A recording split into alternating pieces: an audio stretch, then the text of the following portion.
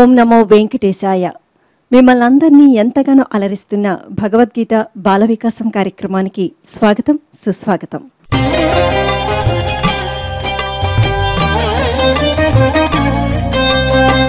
భగవద్గీత శ్లోకాలలోని సారాంశాన్ని, అందులోని అర్థాలను, అంతరార్థాలను నేటితరం బాలబాలికలకు సవివరంగా తెలియజేయడానికి ఇవాళ ఇక్కడికి విచ్చేశారు మహాసహస్రావధాని శ్రీ గరికపాటి నరసింహారావు గారు.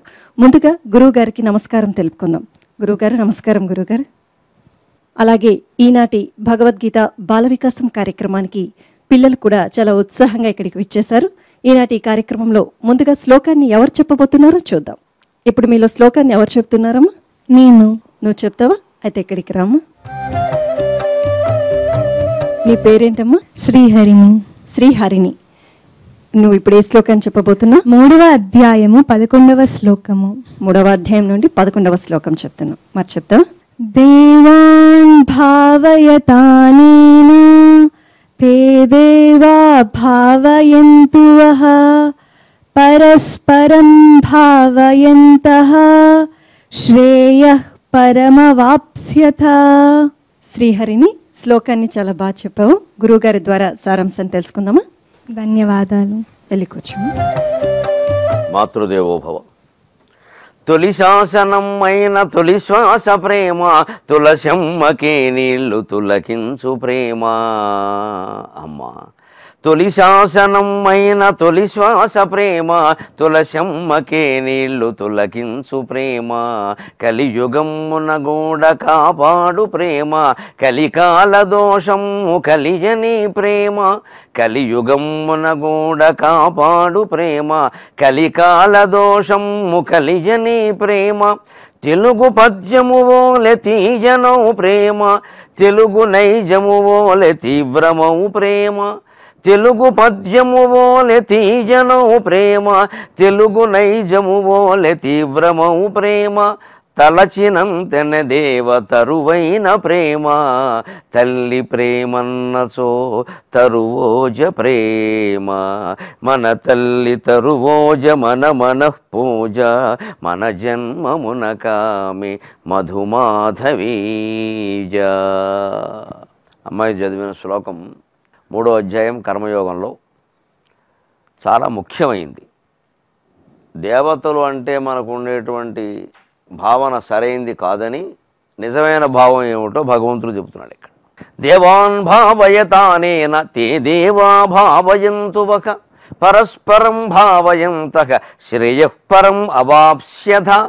ఇది దేవతలకి, భక్తికి, పూజలకి సంబంధించిన శ్లోకం కాదు, పూర్తిగా పర్యావరణానికి సంబంధించిన శ్లోకం. పదాల మాయలో పడిపోవడం వల్ల మనం పొరపాటుగా అర్థం చేసుకుంటాం. మామూలుగా అయితే దీనికి అర్థం ఎవరైనా ఎలా భావిస్తారంటే, దేవతలను మీరు పూజించండి, వారు మిమ్మల్ని అనుగ్రహిస్తారు, ఇలా మీరు పూజిస్తూ వారు మిమ్మల్ని అనుగ్రహిస్తూ సుఖంగా ఉండండి, ఇదే తాత్పర్యం. ఇది పూర్తిగా పొరపాటు తాత్పర్యం. దేవతలు అంటే గుళ్ళో ఉండే విగ్రహాలని చెప్పలేదమ్మా ఇక్కడ. ఖచ్చితంగా రాముడు కృష్ణుడు కూడా కాదు. దివిస్థితాః దేవతాః. దేవతలకు నిర్వచనం దివిస్థితాః దేవతాః. ఆకాశంలో ఉండే శక్తులే దేవతలు. వాయువు ఉందా లేదా ఆకాశంలో? వాయుదేవుడు. అగ్ని ఉందా లేదా? వేడి వాతావరణంలో వేడి ఉందిగా, అదే అగ్నిదేవుడు. వాన కురుస్తుందా లేదా? వరుణదేవుడు. ఆకాశం స్వయంగా, ఆకాశం అనేది ఒక దేవత ప్రత్యేకం. భూమి భూదేవి. ఇవి దేవతాః అంటే అర్థం. ఇవి ప్రకృతి శక్తులు. ఇవి ప్రధానంగా 5: పృథివీ, అప్, తేజో, వాయుర్, ఆకాశం. పృథివీ భూమి, అప్ నీరు, తేజో అగ్ని, వాయువు గాలి, ఆకాశం. అలాగే ఇంకొక 3 చెప్తారు ప్రత్యేకంగా: సూర్యుడు, చంద్రుడు, జీవుడు. అష్టమూర్తులు అంటారు వీటిని. అందుకే శివుణ్ణి అష్టమూర్తి రహిర్బుధ్నయో అంటారు. అష్టమూర్తులు.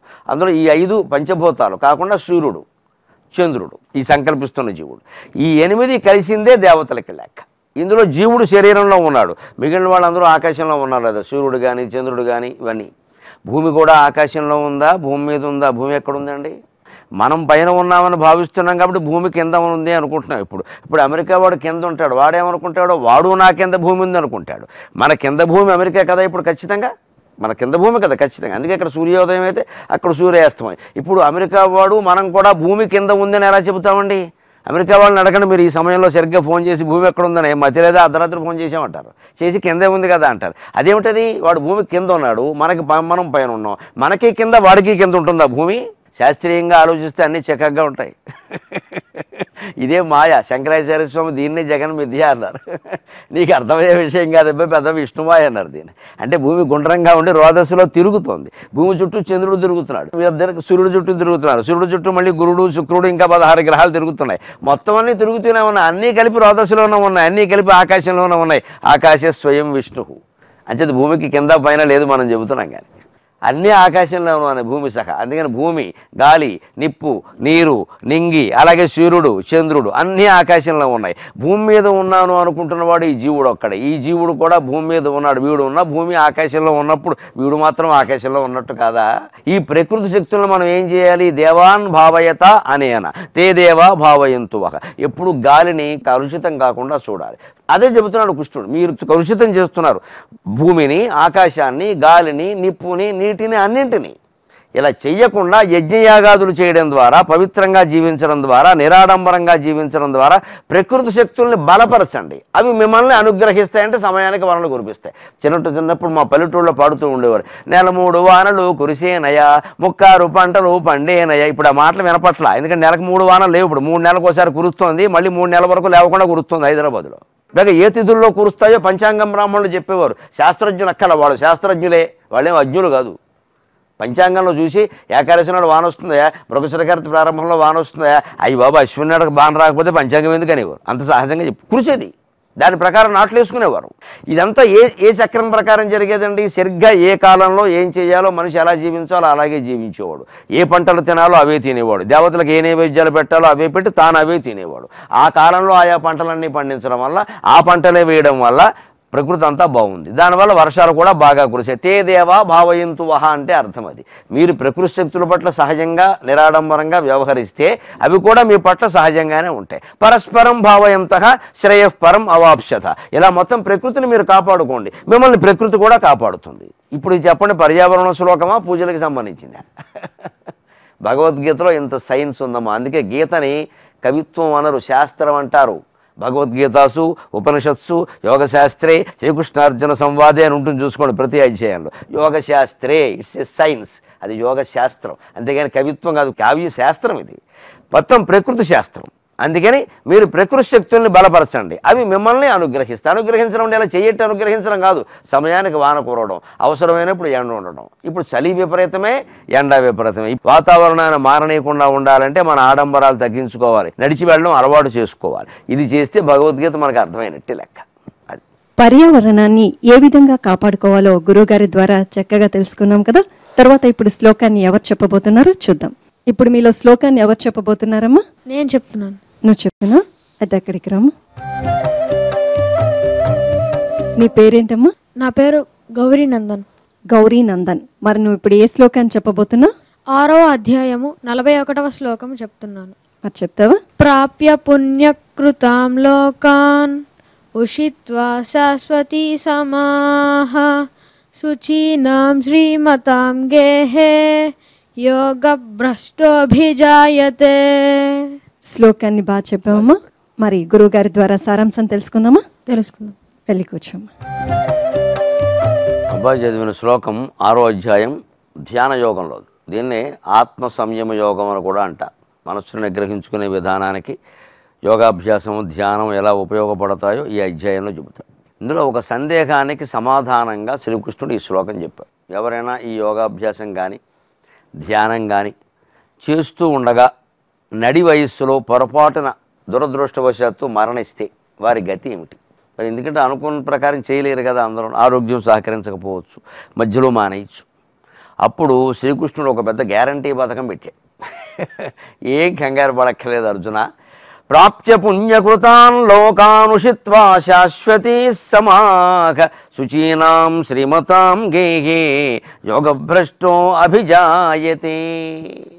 ఇలాగా యోగాభ్యాసం చేస్తూ, ధ్యానం చేస్తూ, అధ్యాత్మ జ్ఞానాన్ని పొందుతూ, ఏ కోరిక లేకుండా జీవిస్తూ, నాకు కేవలం ఆ జ్ఞానం ఉంటే చాలు, ఆ జ్ఞానం ఉంటే చాలు, అజ్ఞానం పోతే చాలు, ఇంకేమీ వద్దు అనుకున్న ప్రయత్నం చేసేవాడు పొరపాటున మధ్యలో మరణించినా, దెబ్బతిన్నా, ఆపేసినా కంగారు పడక్కర్లేదయా. ఇటువంటి వాడిని యోగభ్రష్టుడు అంటారు. అతని గురించి నేను అన్ని జాగ్రత్తలు వహిస్తాను అని పరమాత్మ మనకి ప్రమాణం చేస్తున్నాడు. ఎంత సురక్షా పథకం ఉందో చూడండి. భగవద్ వ్యవస్థలో సురక్షా పథకం అంటారు. మనం ఒక ఇంజనీరింగ్ చేసామనుకోండి, దురదృష్టవశాత్తు 2 ఏళ్ళ తర్వాత మరణించాడు అనుకో, మళ్ళీ తర్వాత అతను ఏదో పుట్టాడు అనుకోండి ఎక్కడో వచ్చాట, అప్పటికి అతను గుర్తుండి నేను పూర్వజన్మలో బీటెక్ సెకండ్ ఇయర్ చదువుతూ అనుకోకుండా హై స్పీడ్లో మరణించానండి, నాకు థర్డ్ ఇయర్లో అడ్మిషన్ ఇవ్వనంటే కుదరదు అబ్బాయిని చెప్తా. నువ్వు మళ్ళీ ఎల్కేజీ అమ్మ ఆవు ఇల్లు ఈశ్వరుడు A for apple B for bat అవ్వవలసిందే. కానీ భగవద్గీతకి, అధ్యాత్మ విద్యకి, వేదశాస్త్ర పరిజ్ఞానానికి, దీనికి యోగాభ్యాసానికి, ధ్యానానికి ఎంత ప్రత్యేక రక్షణ ఉంది అంటే, నువ్వు ఈ జన్మలో ఊరికే ఏదో పెద్దవాళ్ళు చెబుతున్నారు బాగుండదు వాళ్ళు ఊరికే చెబుతారా అనుకునే ఓ రోజు కూర్చుని పద్మాసనం వేసి 10 నిమిషాలు ధ్యానం చేయి, 10 రోజులు చేయి, తర్వాత ఆపేయి, నష్టం లేదు. ముందు మొదలుపెట్టు. అసలు ఇదంతా మొత్తం ఎలా పుణ్యం పుణ్యం పుణ్యం మూట కట్టి దేవుడు ఏం చేస్తాడు, ప్రాప్త్య పుణ్యకృతాలోకాన్ ఉషిత్వా శాశ్వతీ సమాహ. ఈ ధ్యానం కారణంగా, ఈ యోగాభ్యాసం కారణంగా, ఈ అధ్యాత్మ జ్ఞానం కారణంగా, అతని మనస్సులో ఉండే పుణ్య లక్షణాల కారణంగా అతను పుణ్యలోకాలకి వెడతాడు, నరకానికి వెళ్ళడన్నాడు. పుణ్యకృతాన్ లోకాన్ ఉషిత్వా, వాటిని అనుభవిస్తాట. ఎంతకాలం? శాశ్వతీ సమాహ, చాలా సంవత్సరాలు. సమాహ అంటే సమానం కాదు, సమశబ్దానికి సంస్కృతంలో సంవత్సరం అని అర్థం. ఎన్నో ఏళ్ళు ఉంటాడాయా. ఆ తర్వాత కూడా ఏమవుతాడో తెలుసా, మళ్ళీ ఇతను పూర్వజన్మలో చేసిన యోగాభ్యాసాన్ని, ధ్యానాన్ని, అధ్యాత్మ విద్యాభ్యాసాన్ని కొనసాగించడానికి ఏ కులంలో, ఏ ప్రాంతంలో, ఏ కుటుంబంలో పుడితే బాగుంటుందో అది చూసి వాడిని అందులో పడేస్తాడు. ఎంత భగవంతుడు గొప్ప పథకం పెట్టాడండి మనకి. అఖిలాండ కోటి బ్రహ్మాండ నాయకుడు ఆయన, అనుకుంటే కాదనేది లేదు ఇక్కడ. అందుకని శుచీనాం శ్రీమతాం గేహి యోగభ్రష్టో అభిజాయతే. యోగభ్రష్టుడు అంటారు ఇలాంటి వాడిని. అంతే, దాన్ని జారిపడ్డాడు. భ్రష్టుడు అనగానే ఏదో కంగారు పడకూడదు. భ్రష్టగా అంటే జారిపడినవాడు అని అర్థం. మొదలుపెట్టాడు పాపం, మధ్యలో మానేశాడు, ఏదో ఇబ్బందులు వచ్చాయి. అందుకే దాన్ని కూడా అర్థం చేసుకుని దేవుడు ఏం చేస్తాడు, మళ్ళీ జన్మలో ఎక్కడ పుడితే, ఏ కుటుంబంలో పుడితే, ఎటువంటి వాళ్ళ ఇంట్లో పుడితే ఇతను యోగాభ్యాసాన్ని కొనసాగించగలుగుతాడో అక్కడ పుట్టిస్తాడు. ఎటువంటి వాళ్ళ ఇంట్లో పుడితే కొనసాగిస్తాడు, శుచీనాం శ్రీమతాం గేహే.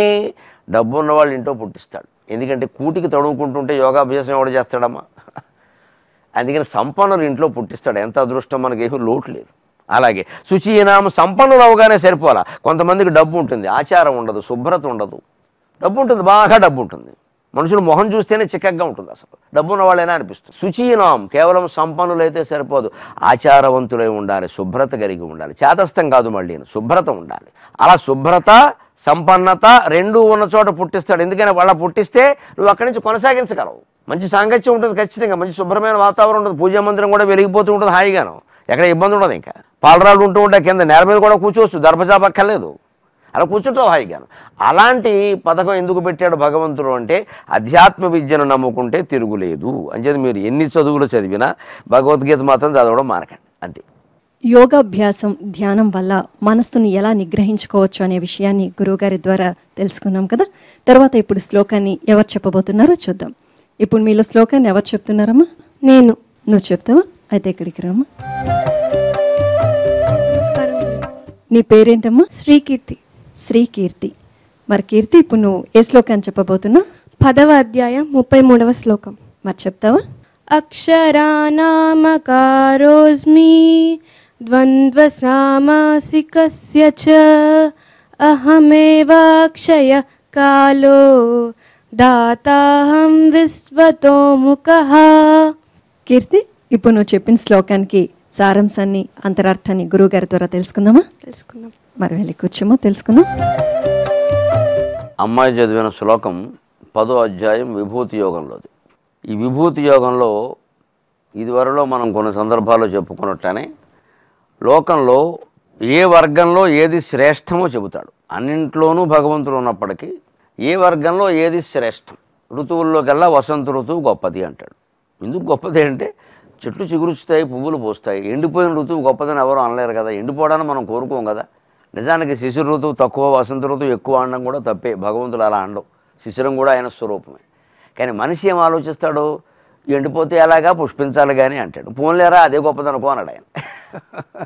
దాన్నే జయించడం ఇక్కడ చెబుతున్నాడు ఆ విభూతి యోగంలో. ఈ ఊరికి ఇది గొప్పది, ఇది తక్కువది నువ్వు అంటూ ఉంటావే, ఇవన్నీ దేనివల్ల వస్తాయో గ్రహిస్తే దాన్ని జయించవచ్చు. అప్పుడు శిశిర ఋతువుని కూడా మనం ఆస్వాదించవచ్చు.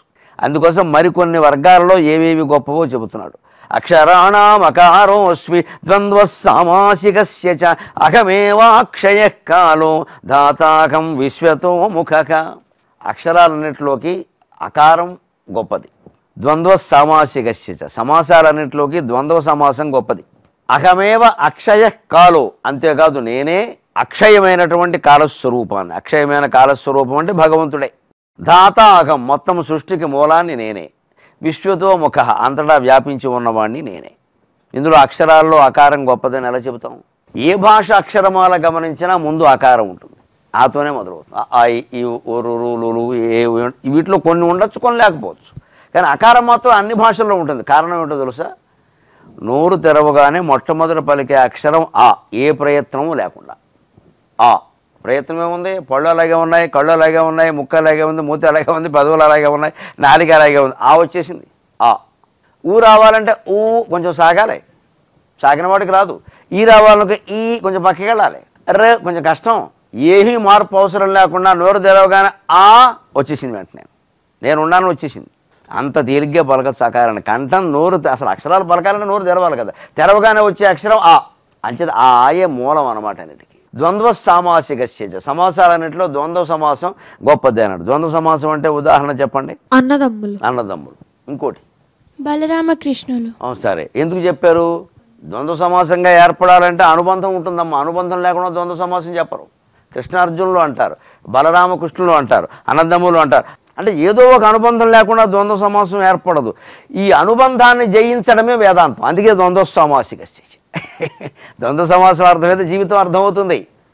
చలి వీడి తట్టుకోలేకపోతున్నాం అమ్మ, రెండు ఒకలాగే ఉన్నాయి. చలి వీడి ద్వంద్వ సమాసం అనమాట, శీతోష్ణాలు. ఆ ద్వంద్వం ఎందుకు గొప్పది అంటున్నాడు? ద్వంద్వాన్ని భేదించు, ద్వయం భక్త్వా ఏకం బుద్ధ్వా. ఆ ద్వయాన్ని జయించాలి. చివరికి శీతోష్ణాలను సమానంగా, అన్నదమ్ములను సమానంగా, రామలక్ష్మణులను సమానంగా, అన్నింటినీ సమానంగా ఒకే పదార్థంగా చూడగలిగితే అది జ్ఞానం. అందుకే సమాసాల్లో ద్వంద్వం గొప్పది. అహమేవ అక్షయః కాలో, భగవంతుడు కాలస్వరూపం. కాలాన్ని ఎప్పుడు సంవత్సరాల్లో లెక్క పెడతాం. నీకు ఎంత వయస్సు అంటే ఏం చెబుతారు మీరు? 12 ఏళ్ళు అని చెబుతారు, అంతే కదా. అంతేగాని 12 × 12 143 నెలలు అని చెబుతారా? అవతల వాడికి అర్థం కాదు. కానీ కొంతమందికి నెలల్లో చెబుతారు. ఎవరికి? చిన్నపిల్లలకి. చిన్నపిల్లలంటే ఎంత? 3 ఏళ్ల వాడికి కాదు, ఏడాది లోపు వాళ్ళకి. ఖచ్చితంగా అమ్మా, ఏడాది దాటిందంటే ఇంక చెప్పరు నెలలో. ఏడాది లోపు మాత్రం 3వ నెల వచ్చింది, 4వ నెల వచ్చింది. ఏడాది దాటే వరకు నెలల్లో చెబుతారు, ఏడాది దాటగానే సంవత్సరాల్లో చెబుతారు. అంతేకాదు ఇంక మళ్ళీ నెలలు వారాలు అని చెప్పరు ఇక్కడ. కాలాన్ని మొత్తం సంవత్సరంలో లెక్క పెడతాం కాబట్టి మీకు లలితా సహస్రంలో సరిగ్గా శివుడు సగం, పార్వతి సగం. అందుకే లలితా సహస్రం శ్లోకాలు ఎన్ని ఉంటాయో తెలుసా? 182.5. ఎంత పక్కాగా రాశారో చూడండి వ్యాస మహర్షి. 182.5. మొత్తం విజయనామాలు 182.5లో సరిపెట్టాడు. ఎందుకని? 365లో సగం ఎంత? 182.5. సగం అమ్మవారు, సగం ఈశ్వరుడు. అలా ఉంటుంది మన మహర్షుల యొక్క ప్రణాళిక. అందుకని వాళ్ళ అటువంటి గొప్పవాళ్ళు వ్యాసుడు అనగా, వాల్మీకి అనగా, వశిష్ఠుడు అనగా వాళ్ళ ఆలోచనలే అలా ఉంటాయి. అహమేవాక్షయ కాలో, సంవత్సరం రూపంలో ఆరాధింపబడుతున్నటువంటి కాలస్వరూపాన్ని నేననయ్య. ఆ కాలస్వరూపాన్ని మనం 2 సమయాల్లో దేవుడుగా భావించి ఆరాధిస్తాం. కాలాన్ని ఆరాధిస్తాం. దేవుడు లేడు ఎక్కడ, కాలమే దేవుడు. ఎప్పుడు? ఉగాది కాలానికి సంబంధించిన వ్యవహారం. ఇంకోటి సంక్రాంతి, మకర సంక్రమణం. సూర్యుడు కర్కాటక నుంచి మకరంలో ప్రవేశిస్తాడు. సంక్రాంతికి దేవుడు లేడమ్మా ఎక్కడ. ఫలానా దేవుడు అనే లేదు, నువ్వు ఏ గుళ్ళోకైనా వెళ్ళొచ్చు, వెళ్ళకపోయినా పర్వాలేదు. ఉగాదికి అంతే, ప్రత్యేకం దేవుడు ఎవరు లేరు, కానీ గుళ్ళోకి వెడతాం సంవత్సరం ప్రారంభం. కాలస్వరూపాన్ని కూడా ఆరాధించేటువంటి ఏకైక సంస్కృతి హైందవ సంస్కృతి. అహమేవాక్షయ కాలో ధాతాకం విశ్వతోముఖ. సృష్టికి మూలమైనది కూడా భగవంతుడే. విశ్వతోముఖ, విశ్వమంతా వ్యాపించింది భగవంతుడే. అది సారాంశం. కాలస్వరూపం భగవంతుడని గురువుగారి ద్వారా తెలుసుకున్నాం కదా. తర్వాత ఇప్పుడు శ్లోకాన్ని ఎవరు చెప్పబోతున్నారో చూద్దాం. మీలో ఇప్పుడు శ్లోకాన్ని ఎవరు చెప్తున్నారమ్మా? నేను. అయితే ఇక్కడికి రామ్మా. నమస్కారం గురుగారు. నీ పేరేంటమ్మా? హేమ వెంకటనారాయణ. వెంకటనారాయణ, ఇప్పుడు నువ్వు ఏ శ్లోకాన్ని చెప్పబోతున్నావు? నేను 15వ అధ్యాయం పురుషోత్తమ ప్రాప్తి యోగం నుండి 13వ శ్లోకాన్ని పారాయణం చేస్తున్నాను. 15వ అధ్యాయం 13వ శ్లోకం చెప్పబోతున్నావు, మరి చెప్తావా? గామావిశ్య చ భూతాని, గామావిశ్య చ భూతాని ధారయామ్యహమోజస పుష్ణామి చౌషధీ సర్వాః సోమో భూత్వా రసాత్మకః, సోమో భూత్వా రసాత్మకః. వెంకట్ నారాయణ శ్లోకాన్ని చాలా చక్కగా చెప్పావు. గురువు గారి ద్వారా సారాంశాన్ని తెలుసుకుందాం. నువ్వు వెళ్ళి కూర్చోమా. ధన్యవాదాలు. అబ్బాయి చదివిన శ్లోకం 15వ అధ్యాయం పురుషోత్తమ ప్రాప్తి యోగంలోది. ఇందులో ఈ విశ్వాన్నంతా ఎవరు ధరిస్తున్నారో, ఎలా ఇది నిర్వహింపబడుతుందో నడపబడుతుందో చాలా శాస్త్రీయంగా వివరిస్తున్నాడు కృష్ణ. గామావిశ్యచ భూతాని ధారయామ్యఘమోజస పుష్ణామి చౌషధీ సర్వాక సోమో భూత్వా రసాత్మకః. భూమి తన చుట్టూ తాను తిరుగుతోంది కదా లక్షల మైళ్ళ వేగంతో. అంతేకాదు సూర్యుని చుట్టూ తిరుగుతోంది కదా. ఎందుకు సూర్యుని చుట్టూ తిరుగుతోంది? తన చుట్టూ తాను తిరుగుతూ ఊరుకోవచ్చు కదా. అక్కడే ఉండే అదే అక్షంలో ఉత్తర ధ్రువం దక్షిణ ధ్రువం అలాగే తిరుగుతూ ఉండొచ్చు కదా. సూర్యుని చుట్టూ తిరగడానికి కారణం ఏమిటి? సంవత్సరాలు మారడానికి. దానికి దీనికి అనద్దామో, దానికి సంబంధం ఏం లేదు వీటితోటి. సంవత్సరాలు మారితే భూమికి ఏమిటి, మారకపోతే ఏమిటి? సూర్యుని చుట్టూ భూమి ఎందుకు తిరుగుతుంది అంటే సూర్యాకర్షణ శక్తి కారణం. భూమి మీదే మనం ఎందుకున్నామో తెలుసా? భూమి ఆకర్షణ శక్తి కారణం. మనం బతకాలి కాబట్టి, ఉద్యోగాలు చేయాలి కాబట్టి కాదు. మనం ఏం చేస్తామో భూమికి అనవసరం. నువ్వు ఏమి చేయకపోయినా భూమి మీదే ఉంటావు అంటే ఉండక తప్పదు. గామావిశ్యచ భూతాని ధారయామి అఘమోజస అంటే అర్థం అది. సూర్యాకర్షణ శక్తి ప్రకారం భూమి తిరుగుతోందని, భూమికి ఆకర్షణ శక్తి ఉందని భగవద్గీతలో ఉంది. భగవద్గీత ఎప్పటిది? 5000 ఏళ్ల క్రితం నాటిది. మరి ఇండియన్ సైన్స్ ఎప్పటిదో అర్థమవుతుందా? ఇక్కడ గామ్ అంటే మనం ఏమనుకుంటామంటే గోశబ్దం ఉంది కాబట్టి ఆవు అనుకుంటాం. పొరపాటు. గోశబ్దానికి 10 అర్థాలు ఉన్నాయి. స్వర్గ ఇషు పశు వాగ్ వజ్ర దింగ్ నేత్ర ఘృణి భూజలే. భూ అనే అర్థం ఉంది. గామ్ అంటే భూమి. గామావిశ్యచ భూమిని ఆవేశించి. ఒక భగవత్ శక్తి అంటే సూర్యశక్తి, సూర్యుని యొక్క ఆకర్షణ శక్తి, మహత్తరమైన తేజశక్తి. అది గామావిశ్యచ భూమిని ఆవేశించి, భూమిని ఎలా పట్టుకుని సరిగ్గా మనం ఏదైనా ఇలా వంగినప్పుడు ఏదైనా పెద్ద ఇత్తడి బిందెలు అనేది పట్టుకోవాలంటే ఇలా పట్టుకుంటాం మనం. అలాగా పడిపోకుండా అలా పట్టుకుని అలాగా. గామావిశ్చ భూతాని ధారయామి. ఆ రకంగా సూర్యాకర్షణ శక్తి వల్ల భూమి నిలబడి ఉండమే కాదు దాని చుట్టూనే తిరుగుతుంది ఖచ్చితంగా. ఒక్క అంగుళం పక్కకి వెళ్ళిందంటే మనం ఉండం ఇక్కడ. అంత పక్కాగా జరుగుతుంది. భూతాని ధారయామి. ఆ రకంగా భూమిని ధరించడం కాదు సూర్యుడు, భూమి మీద ఉన్న జీవులను కూడా ధరిస్తున్నట్టేగా. బిందెను మనం మోసామంటే బిందులో మనం నీళ్లు మోసామా లేదా? నీళ్ళు వేరే వాళ్ళు మోస్తారేమిటి? అలాగే భూమిని ధరిస్తున్నాడు సూర్యుడు అంటే, ఆకర్షిస్తున్నాడు అంటే భూమి మీద ఉండే జీవులన్నింటినీ ఆకర్షించినట్టే కదా. గామావిశ్యచ భూతాని ధారయామి. అహం అంటే దైవం. ఓజస నా ఓజశక్తి చేత, నా తేజశక్తి చేత, నా కిరణ ప్రసారం చేత భూమిని ఇలా ఆవేశించి ఈ జీవులన్నింటినీ నేనే ధరిస్తున్నాను అంటే భూమి మొత్తం భూమి సూర్యుడు చుట్టూ తిరగడానికి. అంతేకాదు సూర్యుడు చుట్టూ గురువు శుక్రుడు అన్ని గ్రహాలు తిరుగుతున్న అంగారకుడు కూడా తిరగడంలో తేడా ఉండొచ్చు. భూమి ఎంతసేపట్లో తిరిగి వస్తుంది సూర్యుడు చుట్టూ? ఎంతకాలానికి? 365. ఒక సంవత్సరం పడుతుంది. కాబట్టి ఈ సంవత్సరం తిరిగేలోగా 2 నెలలకు ఋతువు మారిపోతుంది కదా, వసంత ఋతువు చేతిలో. దీంట్లోనే ధారయాం అహమోజస అన్నప్పుడు ఈ మొత్తం అలాగే దీని మళ్ళీ భూమికి పట్టే కాలం వేరు, ఇందులో గురుగ్రహానికి పట్టే కాలం వేరు, శుక్రగ్రహానికి పట్టే కాలం వేరు. అన్నిటికంటే చాలా నెమ్మదిగా సూర్యుని చుట్టూ తిరిగే గ్రహం ఏది? సాటర్న్. శాటర్న్, శని. ఎంత నెమ్మదిగా అంటే మన భూమికి ఏడాది పడుతుంది కదా, ఆయనకో 10 ఏళ్ళు పట్టచ్చు. వదిలేయండి ఆ విషయం, ఆ లెక్క మనకు అవసరం. అందుకని శని మందహ అని కూడా అంటారు. మందగతి, శనికి మందేశ్వరుడు అని పేరు. మందహ శనైశ్చరక. మంద అంటే అర్థం నెమ్మదిగా పెడతాడు. ఈ మొత్తం గ్రహాలన్నింటినీ నడిపిస్తున్నది సూర్యాకర్షణ శక్తి. ఆ సూర్యుల్లో ఉన్న శక్తి ఎవరండి? సూర్యుని పేరేమిటండి? మనం భక్తి మార్గంలో ఏం చెబుతారు? సూర్యుడు అంటారు, సూర్యనారాయణమూర్తి అంటారు. అంటే నారాయణుడమ్మ అక్కడ ఉన్నది. అదే ధారయామ్యకమోజస. అంతేకాదు పుష్ణామి ఔషధీ సర్వా సోమో భూత్వా రసాత్మక. ఇదివరకు శ్లోకంలో మనకి ప్రకృతి శక్తుల్ని మీరు ఆరాధించండి, అవి మిమ్మల్ని సేవిస్తాయి, ఆ రకంగా ఇద్దరు బాగుండండి అన్నాడు కదా. ఇప్పుడు ఆ ప్రకృతి శక్తుల్లో సూర్యుడు చంద్రుడు గురించి అప్పుడు చెప్పాలా. ఇప్పుడు సూర్యుడు గురించి చెప్పాడు, ఇప్పుడు చంద్రుడు గురించి చెబుతున్నాడు. సోమో భూత్వా, సోమహ అంటే చంద్రుడు. ఆయన ఎక్కడ ఉంటాడు? శివుడు శిరస్సు మీద ఉంటాడు. అందుకే సోమహ. సా ఉమాదేవితో సహా, ఉమాదేవితో సహా ఉంటాడు కదా శివుడు. అర్ధనారీశ్వరుడు, ఆయన శిరస్సు మీద చంద్రుడు ఉంటాడు. అందుకని సోమహ అన్నారు. శివుడికి సోమవారం ఎందుకు ఇష్టం? చంద్రుడి గురించే ఇష్టం. సోమోభూత్వ నేనే చంద్రుణ్ణి రసాత్మక అమృతరస స్వరూపంతో ఓషధీ సర్వాహ పుష్ణామి. లోకంలో ఉండే మొక్కలని జీవులని అన్నింటినీ పోషిస్తున్నాయి. మనకి వరి పండినా, కందులు పండినా, పెసలు పండినా, ఏ ధాన్యాలు పండినా కారణం సూర్యకాంతి కంటే కూడా ఎక్కువగా చంద్రకాంతి. అందుకే చంద్రకిరణాలను అమృత కిరణాలు అంటారు. అమృత అంటే చచ్చిపోకుండా కాపాడడం. చచ్చిపోవడానికి సిద్ధంగా ఉన్న మొక్క మీద వెన్నెల పడితే చాలు, ఇంకేం అక్కల్లా. భగవంతుడు ఎంత గొప్ప ఏర్పాటు చేసి, నువ్వు నీళ్లు పోయక్కలేదు, పాలు పోయక్కల్లా, దాన్ని బతకనిస్తే చాలు పీకేయకుండా. చంద్రుడు పోషిస్తాడు దాన్ని. అందుకే చంద్రుడిని ఓషధీన్ ఆంపతి అంటారు. చంద్రకిరణాలతో దేవతలందరూ బతుకుతున్నారంటారు. దేవతలకు చంద్రకిరణాల ఆహారం అంటారు. దేవతలు అంటే ఎవరక్కడ? ఇంద్రుడు చంద్రుడు కాదు అక్కడ. అగ్ని, వాయువు, సూర్యుడు వీళ్ళందరికీ చంద్రకిరణాలే ఆహారం. ఈ అమృత కిరణాలు సేవిస్తున్నారు. ఆ రకంగా వాయువు వీస్తోంది, ఆ రకంగా నిప్పు జ్వలిస్తోంది, ఆ రకంగా నీరు ప్రవహిస్తోంది. మళ్ళీ చంద్రుడు అమృత కిరణాల ద్వారా మొక్కల్ని పోషిస్తున్నాడు. పుష్ణామి చౌషధీ సర్వ సోమో భూత్వా రసాత్మక. అంతేకాదు వర్ష ఋతువులో బాగా ప్రవహిస్తాయి నదులన్నీ కూడా, మళ్ళీ వేసవకాలంలో ఎండిపోతాయి. చంద్రుడు ప్రవహించినటువంటి నదుల మీద ప్రసరించి శరదృతువులో తేరుకునేలా చేస్తాడు. వేసవకాలం ఎండిపోతాయి కదా నదులన్నీ. వర్షకాలం ఎలా ఉంటాయి? వానలు వరదలు వచ్చే కాలం, వాగులు వరదలు పొంగే కాలం, వరదకాలం, బురదకాలం అని చెబుతారు.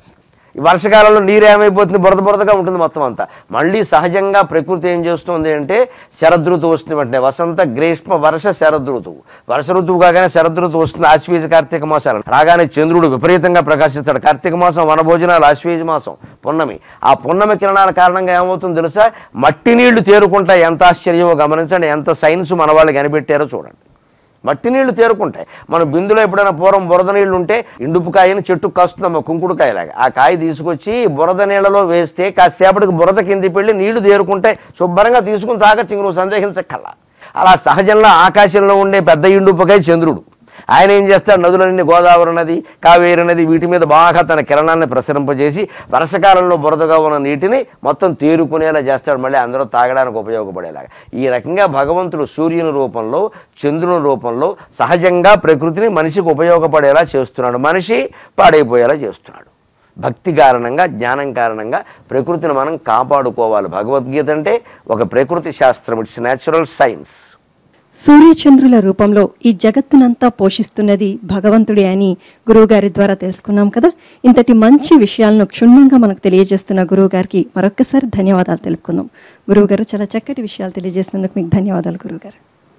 భగవద్గీత ఒక మతపరమైన గ్రంథం కాదు. పర్యావరణానికి సంబంధించి, ప్రకృతికి సంబంధించి, సూర్య చంద్రుల ఆకర్షణ శక్తులకు సంబంధించి అనేక రహస్యాలు ఇందులో ఉన్నాయి. ఇదే బాల వికాసానికి వేదికా గ్రంథం. ఈనాటి భగవద్గీత బాల వికాసం కార్యక్రమం మిమ్మల్ని ఎంతగానో అలరించిందని ఆశిస్తూ తరువాయి భాగంలో మళ్ళీ కలుద్దాం. ఓం నమో వెంకటేశాయ.